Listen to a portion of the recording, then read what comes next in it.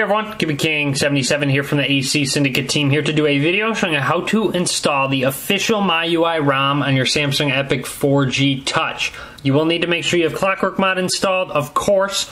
But anyways, this ROM is now official, so we have official support. Everything should just about be working. The only two bugs at the moment is portable hotspot as well as the video camera. You need to use the lowest setting for video recording to work at the moment, though I'm sure those will be fixed in a later build. But right now, those are the only two bugs, so everything's working. Calls, texts, picture messages, etc. Everything should be working. But anyways, go ahead and click on the link in the description of the video.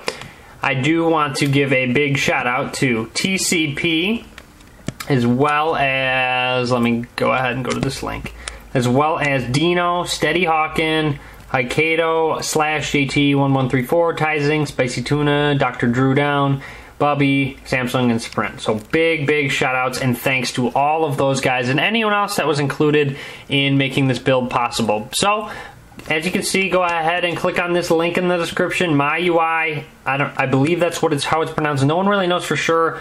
I call it MIUI because my user interface, so that's kind of what I call it. Sometimes I call it MIUI. I've heard it called MIUI, so whatever you want to call it, feel free to call it that. So there you have it. Presents the official MIUI release. Download link is right here where it says proceed to download. Just click on it and download it. The zip file is going to look similar to this right here. MIUI.us Epic 4G Touch zip. Get that zip file either on your internal or external storage on your device. And then once you have the zip file on your internal or external SD card, you're ready to go. You can go back to your device. And what we're going to need to do is go into our custom recovery. So boot into Clockwork Mod, hit recovery on your ROM if you have that option. Otherwise, go ahead and power it on off. Press and hold the volume up and power button at the same time until the first Samsung screen pops up. Let go, and it should boot you into your custom recovery. So I'm going to go ahead and let this reboot me. It should reboot me into my custom recovery. Alright, so as you can see, phone rebooted me into my custom recovery, Rogue Recovery, Clockwork Mod 5 based.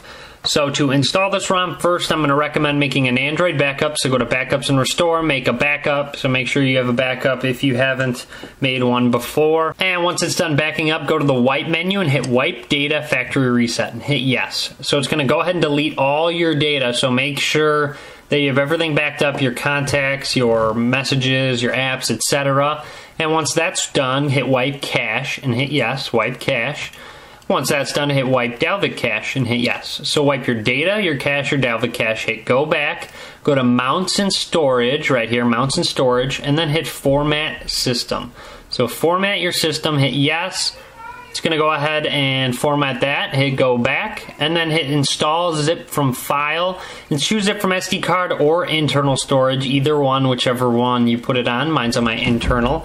And then go ahead and select that MIUI ROM. So MIUI.us Epic 4G Touch 2113, and hit Yes. So go ahead and install the ROM. Be patient with the install process. It will take a little while. So I'm going to go ahead and let this install, and I will be back.